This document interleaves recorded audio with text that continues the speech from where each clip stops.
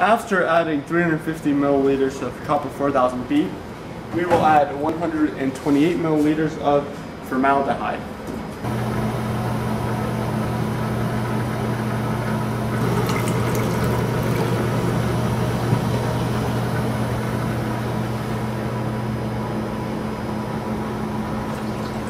Now for the last titration step, we need a 5 milliliter bath to start.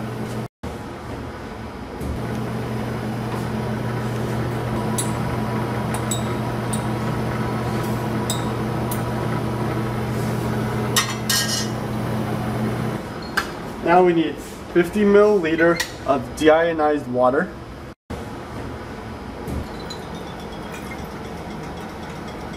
And then we have to add 1 tablet of Mirexide. That is kept in this cabinet in this small jar. It's purple. Just drop it in, and as you can see, it starts mixing well.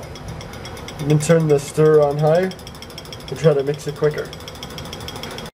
So now we add the 50 milliliters of ethanol since the tablet has dissolved.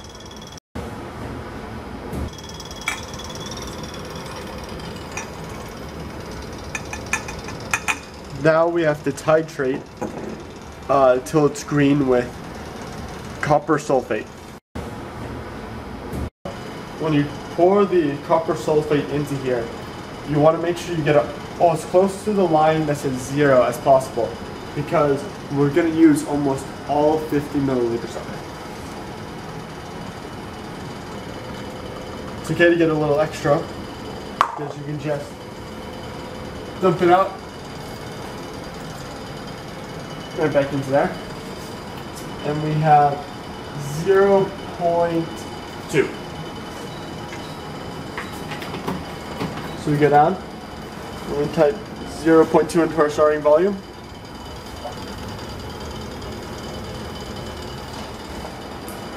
And then we titrate until we get a green color.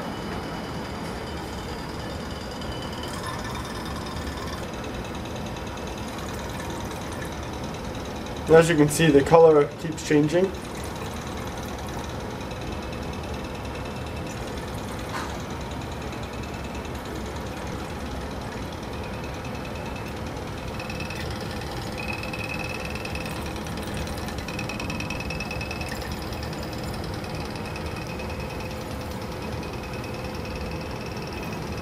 It should start changing very soon. There it goes. And we have green. Isn't that beautiful? Beautiful.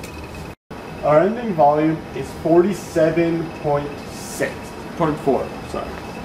So go down, type in 47.4, and our result is 0.126. And we have to add 0 milliliters of copper 4000M. So all chemicals can be disposed in this hole right here.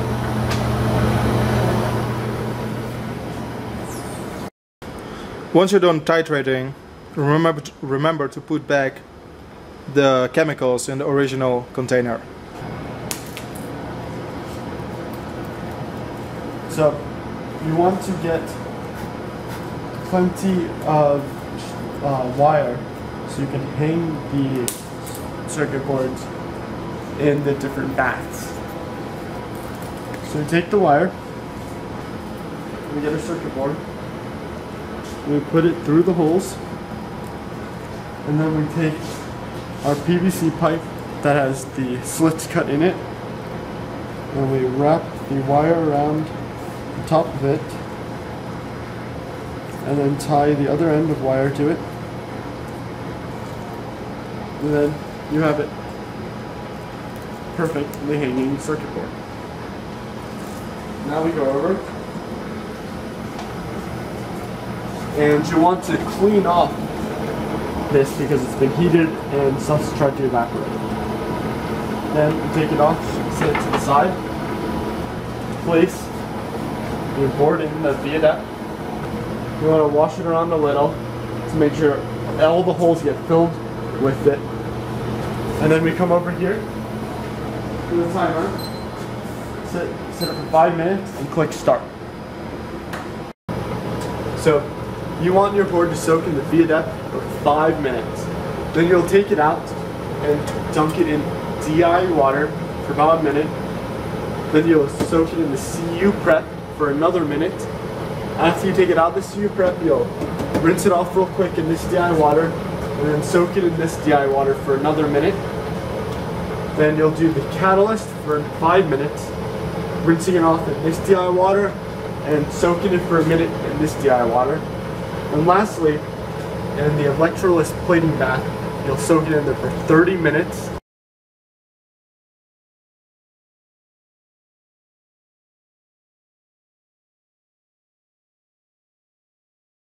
And then dunk it in this water and soak it in this water for another minute. Then your board is done with electroless plating. To set it up for the electroplating, you want to go to this Excel worksheet, Plating Power Supply Settings Calculation Sheet. In here I've already entered in the square feet area of the board. Now you want to make sure you calculate this for both sides of the board. And if you have a thick board, you want to make sure to calculate for the outside edge of the board and the area of any vias you have. Also, we're doing just one board, and we set it for 600 microinches thickness of copper, and we're doing 10 ASF, which is the copper plating current density of the board. That's how much current is going to go through it, so the lower the number is, the longer it's going to take. We do a 50% duty cycle, and it says it's going to take 130 minutes, and we have, but the numbers we want to see are the 1.3295 amps and the ATC, the amp minutes for the board, which is 87.02. So now, what you're going to want to do is you want to clip the board with the alligator clips. And then you take it over to here and put it in. Now you're going to want to make sure that you plug in the pump for this so that you get some circulation going. Also, to help, you're going to attach these clamps to it, sliding them on and pushing them up to the board. This helps to make a good connection with the rod. Then you come over to this guy, you flip it on. You're going to want to set the amps. So you go over here to set V and I, and you will go down and you start to lower the current to the 1.3. There we go. Hit enter and escape. Then we're going to set the ATC. So we're going to lower this all the way down to 87. It's very sensitive.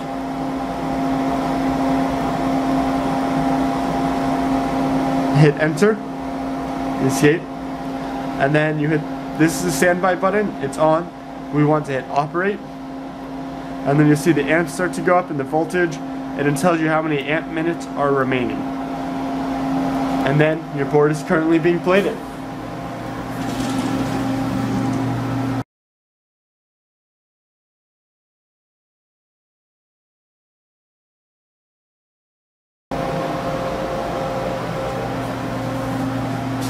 So now our boards are done being plated. After you safely turn off the machine, you can remove the clamps.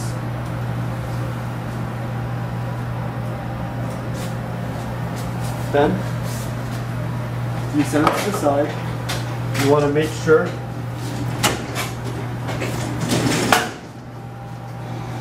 you fill the beaker with water. After you have the fill beaker, you can go over and remove your boards from the etching pad.